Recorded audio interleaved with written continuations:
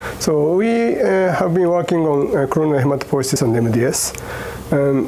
As you may know, so in the early phase of MDS,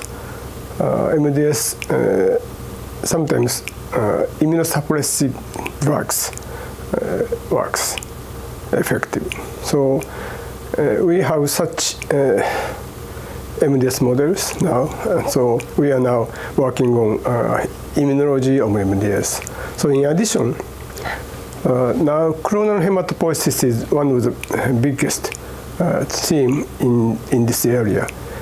And clonal hematopoiesis, as you know, that is involves every cells, including T cells, usually. So some clonal hematopoiesis related to clonal hematopoiesis, it was reported that T cell is not involved. However, usually hematopoietic stem cells having some epigenetic mutations produce every blood cells, including T cells. So that means immunity has something different from normal people. And the interesting point is, in our mouse model, so tumor immunity is apparently down. However, it is reported that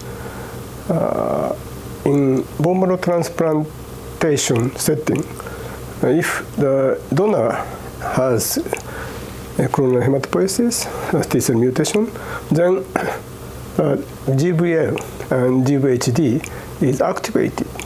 So in some case, with some mutation, T cell is activated. And in some case, like tumor immunity, the T cell is not working very well. So that is very important and interesting field. So I like to continue research in this field.